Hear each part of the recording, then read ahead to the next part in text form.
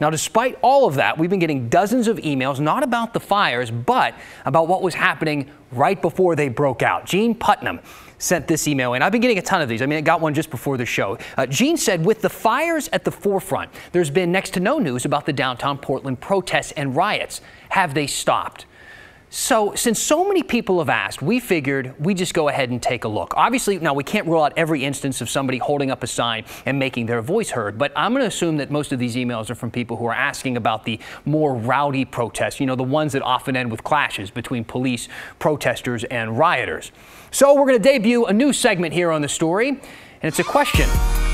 Were there clashes between protesters and police last night? And the answer is no. It's no. Yeah, that's the biggest font we have. The answer is no.